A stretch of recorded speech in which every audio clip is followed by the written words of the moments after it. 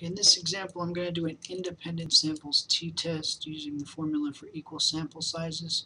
So let's pretend that these are two randomly assigned treatment groups, one involving nicotine gum and the other involving meditation treatment, both for smoking cessation.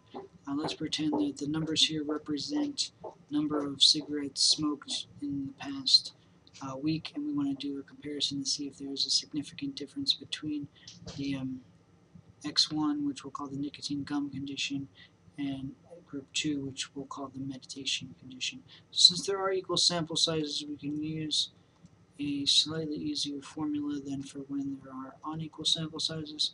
We could take the mean for one group, subtract the mean for another group, and divide it by the standard error of the difference between the means, which we can compute by taking the square root of sum of squares for group 1 plus sum of squares for group 2 over little n, which is the within group sample size, times n minus 1. So that'll be 6 times 5 for this problem.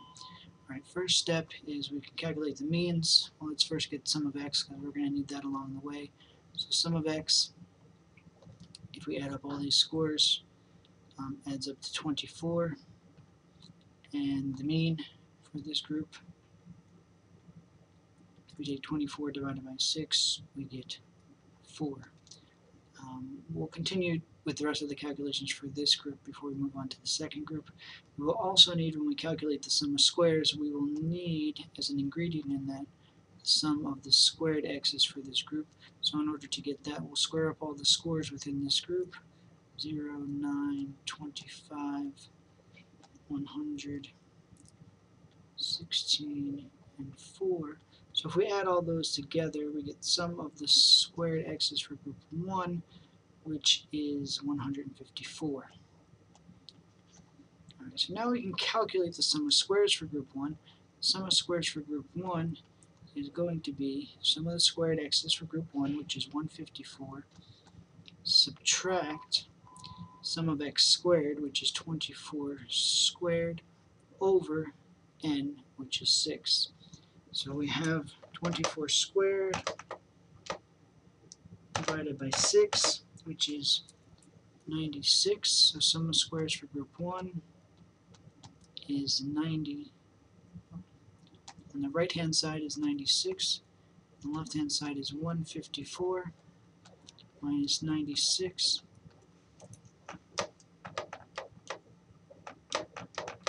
And we get 58 for the sum of the squared deviations from the mean for group 1.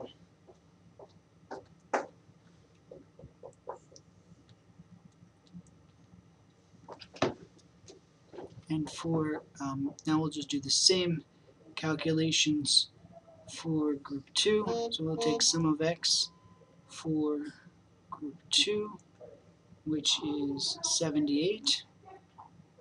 And we'll get the mean by dividing 78 by 6, which gives us 13.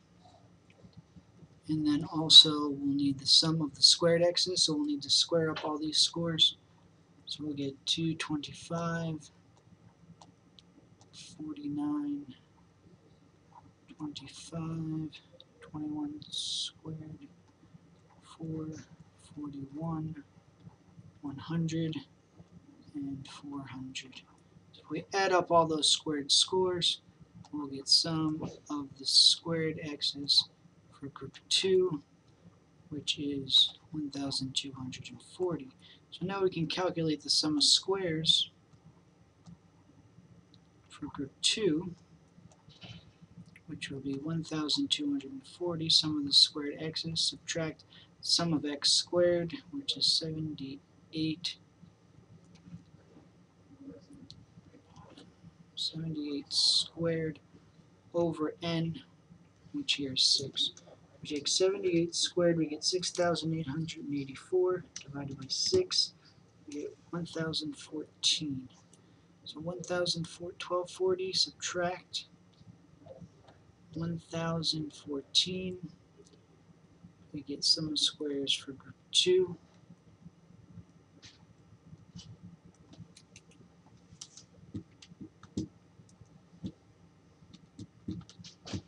Which is 226. So we have everything we need to plug into the equation now. In the numerator, we have, I guess we'll subtract the larger from the smaller, since that's the way the formula is set up, but it wouldn't matter if you did it the other way around. We'll take the mean 4 and subtract the mean from the other group, which is 13. So we'll get negative 9 in the numerator. So mean for group 1 is 4 minus 13. That's going to give us negative 9. And then in the denominator, we add the two sum of squares together. So that's 226 plus 58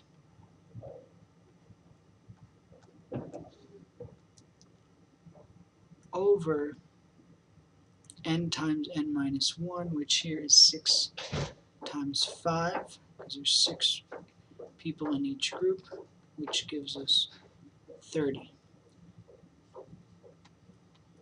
So we have negative 9 in the numerator divided by 226 plus 58 divided by 30. Then you take the square root and you'll get 3.0768. That's our estimate of the error, 3.0768. So it looks like we have almost 3 times as much difference between the means as we would expect to find simply by sampling error. So we take negative 9 and divide it by 3.0768, and we get 2.9.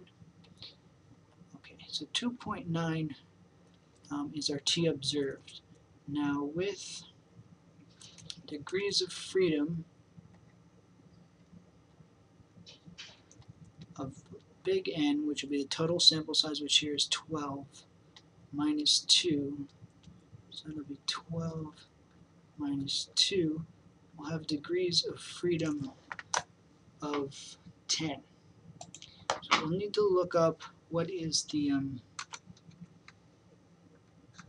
T-critical value that we need to achieve. So let's say we're using alpha 0.05, two-tailed.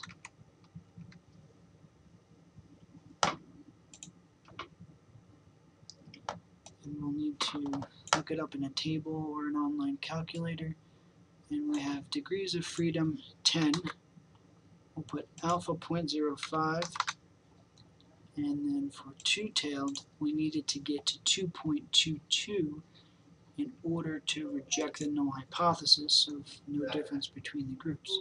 Now, since we did exceed 2.22, for a two-tailed test, we would have had to get to, pretend that's a t-distribution, would have had to get to either positive 2.22, actually our answer here is negative 2.9 since we have negative in the numerator, or would have had to get to negative 2.22. It's really arbitrary depending upon which group is labeled as 1 and which group is labeled as 2. But basically, since we got to negative 2.9, we are clearly in the rejection or significance region. This would be a fairly unusual score if the null hypothesis was indeed true. In fact, we could look up the p-value for that. So to get 2.9, 2 and a two-tailed test with 10 degrees of freedom, we'd find that about 1% of the time if the null hypothesis was true. So it's fairly unusual, and in most instances we would take that as pretty strong evidence against the null hypothesis and reject the null hypothesis. I might also want to investigate the effect size. Now we'll look at Cohen's d for the independent samples t-test. Now there's various formulas for this, but we'll use one where we take, of course, the difference between the means, which we calculated to be -9, divided by the pooled standard deviation, which we can calculate by taking sum of squares for group 1 plus sum of squares for group 2, as we did before, over now the degrees of freedom, which were 10. So we have -9, but we can really drop the sign for that and just make it 9 over 2 sum of squares combined, which is 226 plus 58, which gives us 284.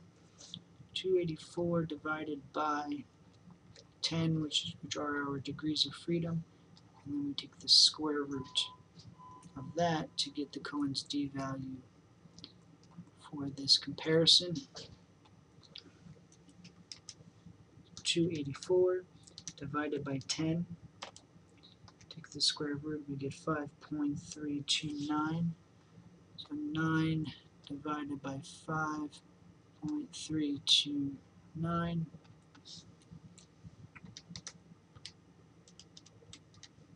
and we get 1.69, which is a fairly large value for Cohen's d, meaning that these two means are about 1.7 standard deviations, pooled standard deviations apart. Now that's a rather large finding, but these are made up data, so it's no surprise.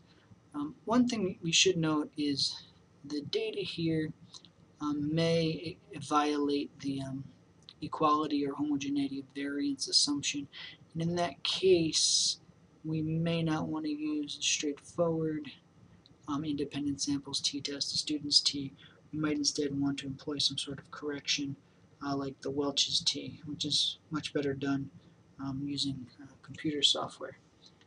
So that's an example of a equal sample sizes independent samples t-test conducted using hand calculations.